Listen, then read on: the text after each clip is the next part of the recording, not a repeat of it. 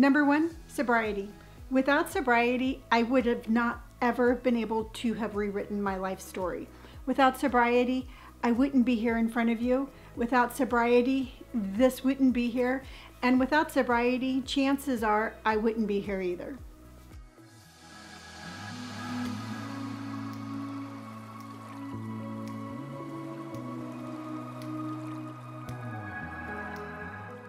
As I told you yesterday, we're going to break down the series of things that I mentioned in the TikTok that I did. And to refresh your memory, I'm going to put it up here really quick so that way you can see what we're talking about, just in case you didn't see yesterday's episode. Go look at yesterday's episode. But just in case you haven't, here's the TikTok that I'm talking about.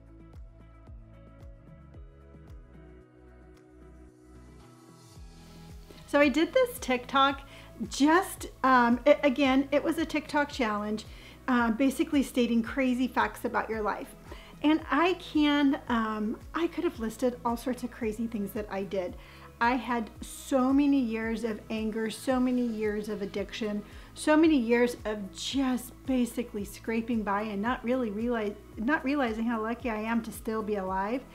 And I could have written all sorts of things like that, but that's not the message that I wanted for that. I wanted to be able to give the message of hope, of hitting the reset button, hope of being able to take your life back, and hope that you can rewrite your story. So jumping right into the first item that I listed, because without that item, this wouldn't be here. Without that item, I don't think I would have been here. And that item is my sobriety. Now, I've been sober for 6 or 7 years. Okay, I figured it out. My sobriety date, I got sober in February of 2015. Now, to give you a reference, I found this picture, and this is the last picture I took before I got sober.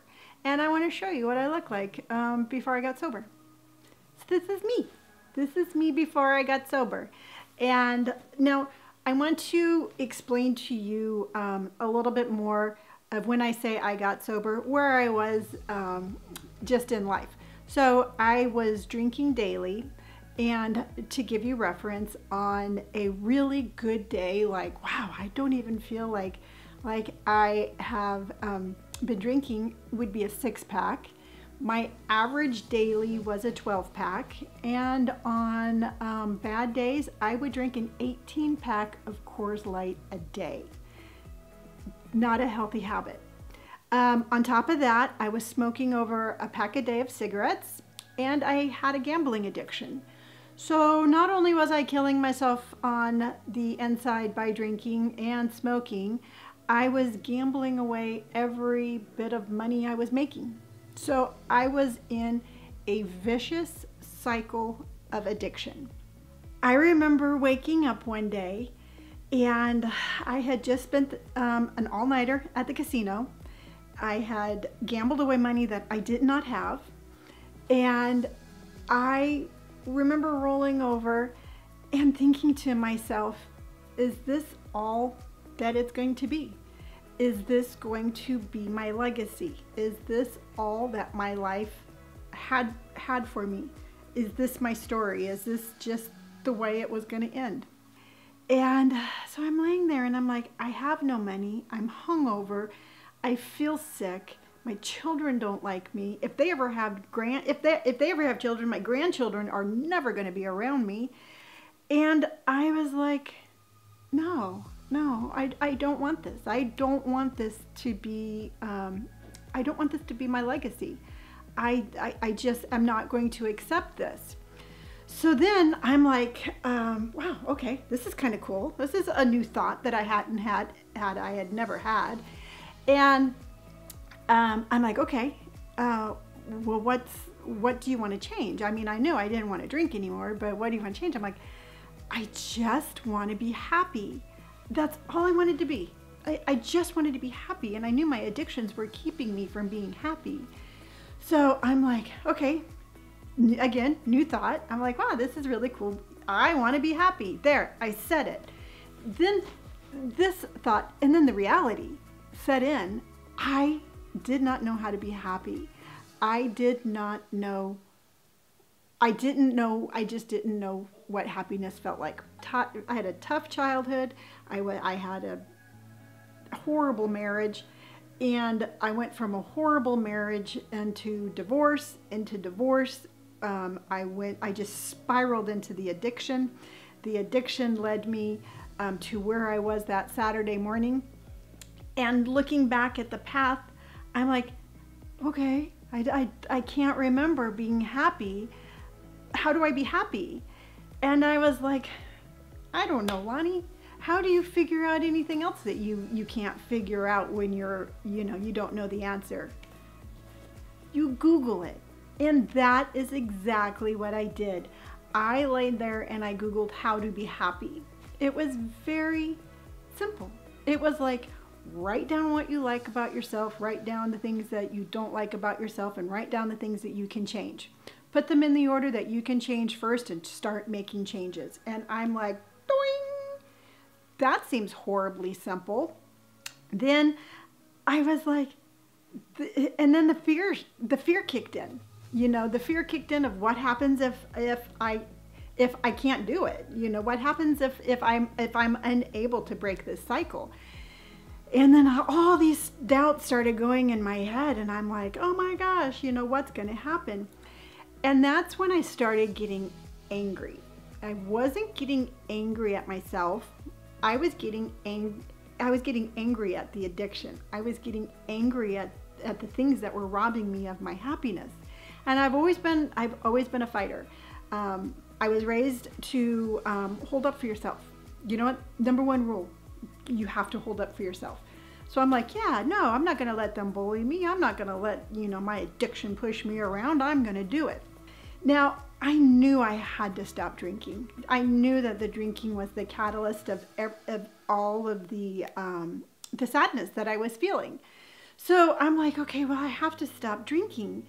But every time I smoke, I want to drink. And every time I smoke, I want to drink. And every time I drink, I want to go to the casino. And then when I'm at the casino, I smoke. And then I drink more. And then I gamble more. And then I'm like, you know what, Lenny, you don't matter. Your life is worthless. Just smoke and drink and gamble more. So I saw this vicious circle. It was like a triangle circle. It was just horrible. And I got to tell you, out of all of my addictions, the ones that I still struggle with the most is gambling. So even talking about gambling, I feel like somebody came and punched me in the stomach. But I acknowledge it and I let it go. So there you go. So I have this vicious cycle, and I'm like, well, I guess if I want to stop drinking, I'm going to have to stop all of them. So I'm like, that's it, Lonnie. You know what? Come Monday morning, you do not get to drink, you do not get to smoke, and you do not get to gamble. So I'm like, oh my gosh, I still remember the anxiety. Come Monday morning, I get up and I instantly, I get up early and I just go straight to work. You know what? Because I never smoked and I never drank and I never gambled at work. So my brain was already geared to not crave these things because I couldn't do them at work. So I got to work and I'm like, okay, I made it here. No, I didn't smoke. So there you go. I am on my way. So I'm sitting there and at my desk, and it was like 11 o'clock, and I'm like, holy moly, I don't know if I can do this. I don't know if I'm going to be able to cut that off. And then I'm like, okay, what do I do? What do I do? What do I do? And I'm like, okay, Lonnie, you can't go home. That's just it. You cannot go home straight after work, because my pattern was get up, have some cigarettes, go to work. As soon as 5 o'clock hit and everybody left, because nobody knew about my addictions, I was very good at hiding them. So as soon as everybody left, I'd start smoking. I'd go straight home. I would open up my first beer and I would not stop drinking until I passed out. So I'm like, I can't go home, because if I go home, I'm going to want to repeat that pattern. So I'm like, that's it. I'm going to go to the movies. You know what? I have to break my pattern. I have to do something different. So I called my son. the one, my son Robert, who lives with me, you can meet my sons on my podcast that I have, that I do, and we record it and put it on my channel. But Robert was about a year ahead of me in sobriety. He quit a year and a month before me. So I called Robert and I'm like, Robert, dude, I can't go home. I'm gonna go to the movies. I'm gonna go, and I just have to break the habit. And he's like, awesome. He goes, I'll meet you there. I'll go with you. And I still remember the movie we saw. We went to the Dollar Theater, and I saw Jackass. No, I saw Grandpa's Boy, with Johnny Knoxville. And I sat there in the theater, and I'm like, I laughed, and I got my mind off of my addiction habit. And I'm like, whew, okay, I made it through the movie, but I have to go home eventually. So I went straight home and I went straight to bed. And I woke up the next morning, and that was the first time I had gone 24 hours without drinking or smoking, for probably 10, 15 years. It was that long since I had given my body a 24-hour break. And it felt good. And I'm like, okay, rinse and repeat. I got to do this again. So I got up, I went to work, and I'm like, well, I'm sitting there and I'm like, okay, day 2, I can't go to the movies every night. I'm eventually going to have to figure out something to do. I'm like, okay, Lonnie, you can go home, but you have to do something different. Immediately, you have to start changing your habit. So I went home, I grabbed my dog, and I went for a really super long walk. Came back, and I'm like, okay, I'm going to bed. And I went straight to bed. Woke up on day 3, rinse and repeat. Got up, went straight to work, and I'm like, okay, day number 3, go home, walk your dog, go to bed. And truthfully, I did that for a couple of weeks. I slept a lot, and I was just breaking the habit. I think my body was just regenerating and rejuvenating. So eventually I'm like, okay, well, this is pretty good. I don't have to go to sleep as soon as I get home. So what I started doing is, and I hear this all the time, that you have a tendency to replace one habit with another. And what I eventually did is I started eating a lot of sugar. I started eating a lot of sugar because there's a lot of sugar in alcohol. So I basically became addicted to cookies and brownies. And I knew that, and I knew I was gaining weight, and I knew that it wasn't healthy. But I also picked my battles carefully. I'm like, okay, Lonnie, you can have brownies and you can have cookies, because once you get to a certain point, you're going to stop doing that, and you're going to start exercising, and you're going to live a healthy lifestyle. So I gained like 45 pounds. I ate a lot of brownies, but I did it. Another side note, I still have to even today, I have to be very careful about eating sugar. Sugar will trigger things into me where if I have 1 cookie, I want 12. So if I do eat a cookie, I have to be like, you get 1, that's it, and you don't get any more. So going back, so now I've been sober a couple of months, I'm feeling really good. And the next really big catalyst for me, the next big turning point for me in my sobriety is I started changing again my habits. I started exercising. And I remember I wanted to go for a hike. I felt like I was to the point where I wanted to get out there and I wanted to prove something to myself. And I picked a hike here that's about a 4-mile hike, and it usually takes, now it takes me about an hour and a half, an hour and 45 minutes to get to the top and then back. And I'm like, okay, I'm gonna do this. I wanna go for a hike. So again, my oldest son, Robert, he's like, let's go. And I have to tell you, I got there, I drove there, got out of the car, walked across the street, and I'm like, okay, I'm winded. I'm like, no, Lonnie, you have to make it to the top. If you make it to the top, what I was telling myself is if you make it to the top, you can do anything. If you can make it to the top, you can stay sober. So I'm like, okay, you know what? I have a lot of willpower. Let's do this. So I started walking. an hour later, I was not even a quarter of the way up there, and I was like doubled over and crawling, but I made it. It took me 4 hours to get to the top, and I made it. Scared the beetles, let's just say that. I don't know what the right word is, but I scared the poop out of my son because he thought for sure I was going to have a heart attack. He's like, yep. He goes, I kept on trying to figure out how I was going to get a helicopter up here to get you off the mountain. But I did it. And it was my personal victory.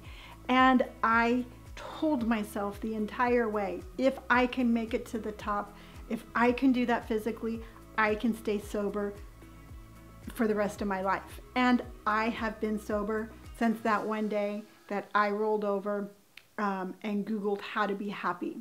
Before that day happened, I just want you to know I tried so many times to get sober before then. I would be like, I'm going to get sober. Today's the day. And it wouldn't stick. And I would go into a spiral of horrible drinking and gambling. And then 2 months later, I'd be like, today's the day. I'm going to quit. And then I would spiral out of control. My message to you on that one is if you try and you fail, keep trying. If you have tried and you failed and you want to try again with resolve. Do not feel that it is that it's helpless, because it's not helpless and it's not hopeless. Number 1 today was sober, taking back your power. Taking back your power is going to be a cool subject, and I'm going to love talking to you about that, because like I mentioned earlier, I was able to get sober when I got angry. I was able to get sober when I had the resolve of like, no, I'm going to fight this addiction. So to me, it was about taking back my power. So I'm super excited to be talking with you about that one tomorrow. And again, I hope you enjoyed today's episode. I hope you enjoyed my story. I hope that if you have any questions out there, you feel free to leave any questions, because like I said, I will give you my answer. And you know what? The way I look at it is I didn't go through all of this for nothing, and I went through all of this to be able to share it with you. So if you enjoyed today's episode, please hit the like button. If you'd like to stick around, see what I'm going to talk about next, you can hit subscribe. If you would like to leave a comment, please do that down below. If you'd like to follow me on any of my social medias, those are all listed down below also. And also, if you want to go shopping in my Poshmark, that's down below. So until tomorrow, tell yourself something kind. If you are sober curious, if you were on that journey, I 100% support you. Please support yourself and don't give up. And I will see you tomorrow. Bye.